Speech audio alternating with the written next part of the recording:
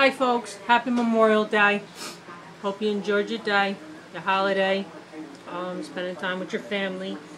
And I'd like to give a shout out to all of our armed forces for doing what they do, putting their lives on the line. And to all of our vets. And also to the families, for people that have lost loved ones in the past wars that we've had, Afghanistan, Iraq, through tours of duty, or anybody that's came back disabled. I just like to make a special shout out to all y'all. I'm really making this video because I wanted to put on my story on how I became unemployed. I became unemployed January 4th of 2013. I was laid off from my job for 4 years. I was working for a postal contracting company. And when I came back from Christmas vacation, they gave me a layoff slip, as well as my brother and another co-worker and a few other people. I mean, there were other situations going on with that company too, you know.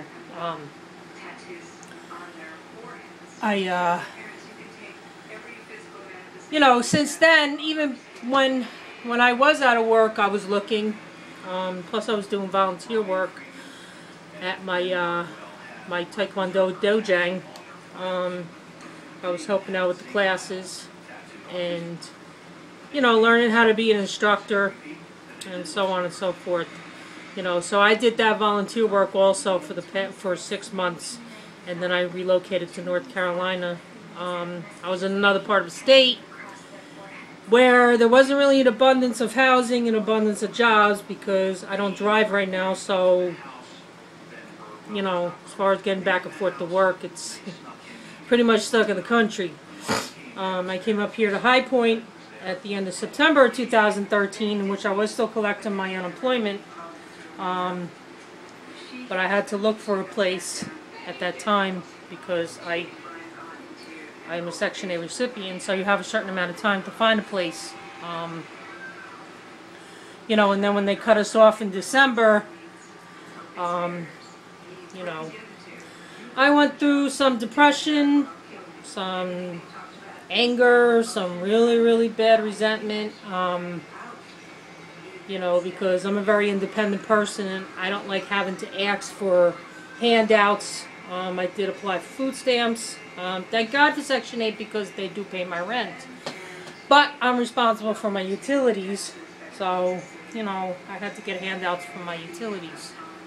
When I got my tax return, I had to live off of my taxes, paid off most of my bills, you know, brought them to current, but, you know, but I still spend my time plugging away looking for jobs. I went on a few interviews, and then I got involved with WRLP, where they help you, you know, resume skills, job search skills, interviewing skills, and you have to do job search every day. So it's not like, you know, you just go through this program and you're not doing any job search. And now I'm doing an internship, which I'll be finished up with the next 2 weeks,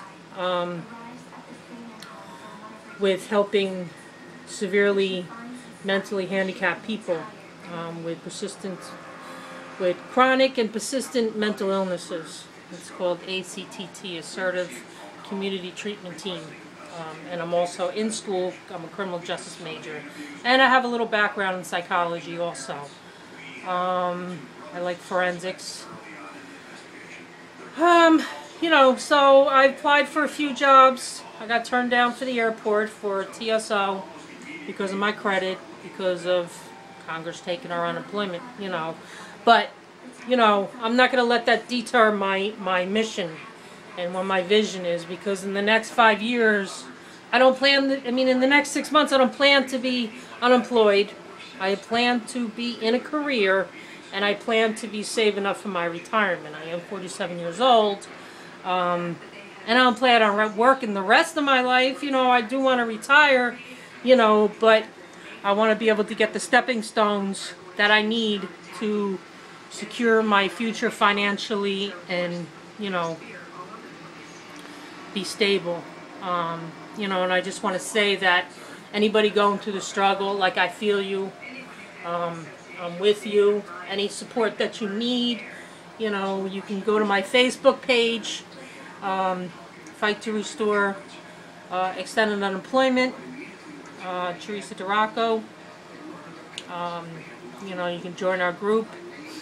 And I just want to let Congress know that we don't have that much time. We need to pass a bill this week. You know, we really need to step onto this, and I believe wholeheartedly that Obama really needs to exert his executive order, you know, and to override John Boehner. You know, and we all need to work together, you know, stop throwing daggers at each other, who's not doing this and who's not doing that. You know, the bill's paid for, so come on, stop pussyfooting around. That's all I say. Excuse my French. You know, but that's all for now, because I can't make long videos because YouTube don't download it from my phone. I don't know why, but it just don't. So, you know, fight the good fight. I'm here for y'all. You know, keep your feet firmly planted on the ground. You know, God says He never sees the righteous forsaken, nor do He see them begging bread. Okay? And Jesus says, knock on the door, and the door will be open. Speak, and whatever you speak to will come to light. Okay? You know, I mean, we are in the last days. Well, we're in tribulation. So I believe that a lot of the stuff that's going on with our government is biblical. So, you know. But anyway, have a great week. And I pray that this passes. I want our word, I want our voices, and I want us to stand strong together. Okay? Goodbye. God bless.